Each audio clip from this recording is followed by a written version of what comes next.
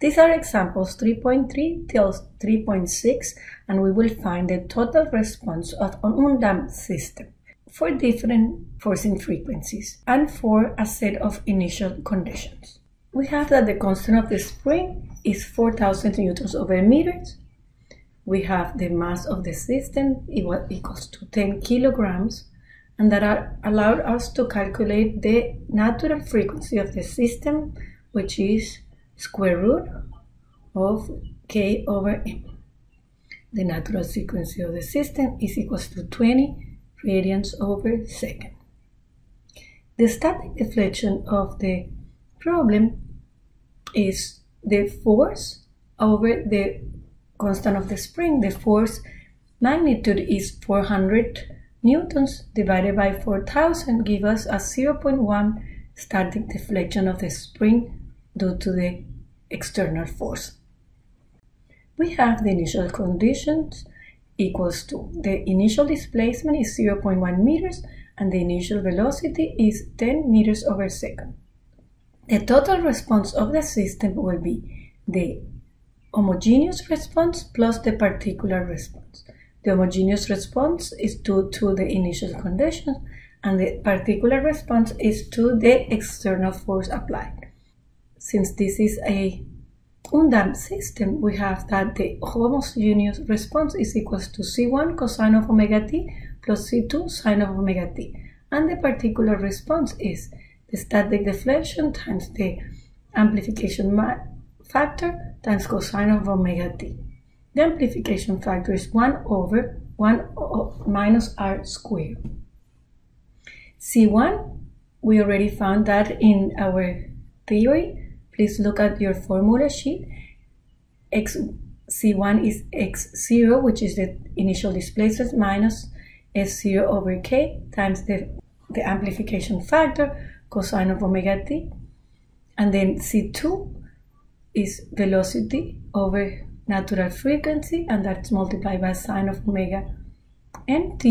And then we have the particular solution.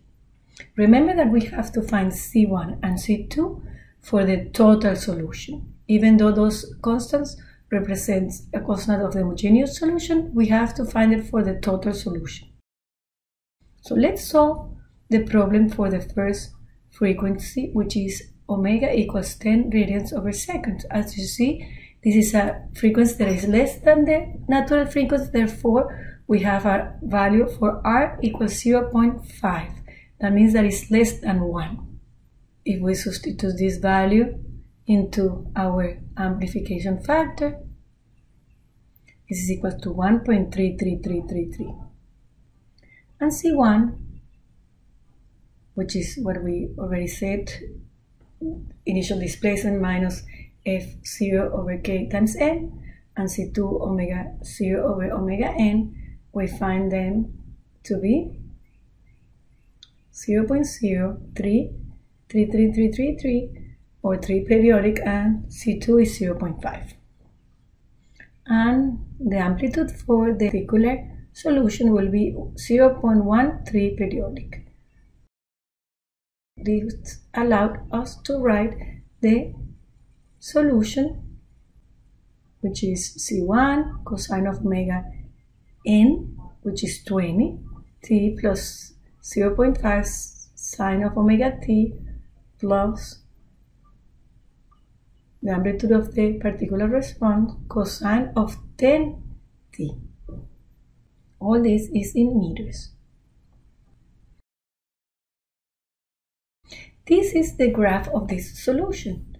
You see we have a periodic function, but it's a combination of two different frequencies, because we have the natural frequency and the forcing frequency, which is 10 radians over second.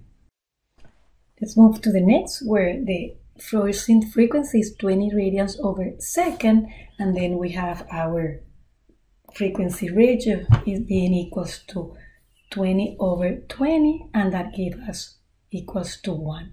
So that's when we are in resonance.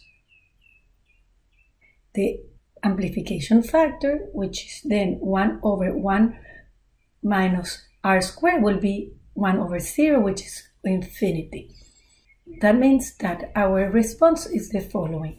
We have x0 cosine of omega t plus velocity over omega n t sine of omega t, and then we combine the two components that have f0 over k, 1 over 1 minus r squared, and this is 0 over 0. So we have to apply the L'Hopital rule.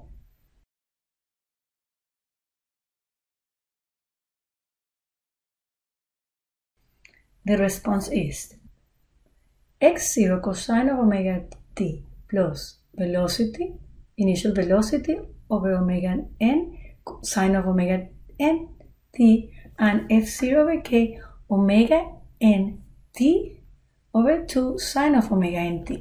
As you see, this third component, the amplitude is multiplied by t. That means that this will grow without bounds with time. So the solution is 0.1 cosine of omega n, which is 20, plus 0.5 sine of omega n, plus t sine of omega nt. The graph looks something like that, so it grows without bounds. The third case is when the forcing frequency is 20.1 radians per second. Remember that our natural frequency is 20 radians per second, so our frequency ratio will be equal to 20.1 divided by 20. That is, those two frequencies are very similar but not equal. So R is equal to 1.005. We are close to resonance but not at resonance. When we calculate the amplification factor, we get that this is 1 over 1 minus r squared. That gives us a value of negative 99.75. Negative because r is greater than 1. This value is very high, so we have the response, which is the static deflection times the amplification factor, will be very high. Our constants, C1 is 10.075 and C2 is 0.5.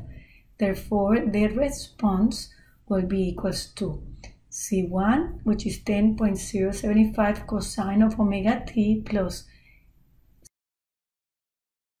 C2, which is 0.5 sine of omega t,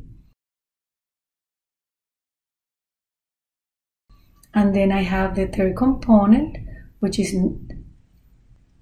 f0 over k times our magnification factor that gives us a value of 9.975 cosine of the forcing frequency, which is 20.1.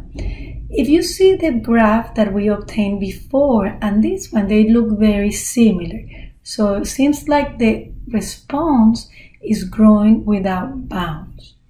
But I like to zoom out and look what happened and compare those two answers. And as you see, the red one will grow without bounds and it will not stop growing. In the contrary, the yellow one, which is what is called beats, it grows but it diminishes, and it will grow and it diminish, and it will grow and it diminish.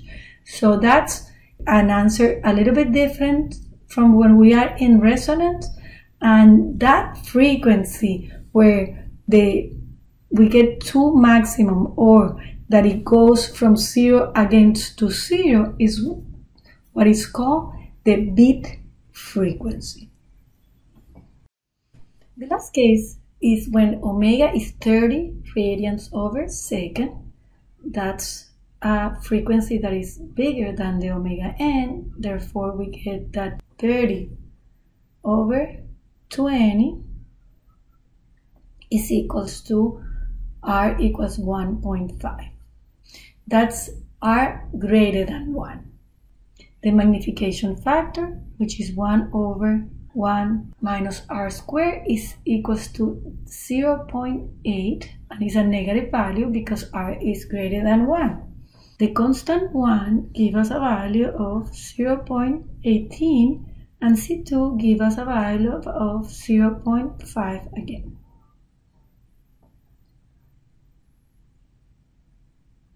Then my response is equals to C1 times cosine of natural frequency, so it's 0.18 cosine of omega of 20t plus C2, which is 0.5 sine of omega t, and then I have the static deflation times the magnification factor, which is then 0.08 cosine of 30t, which is my forcing frequency, and that's in meters.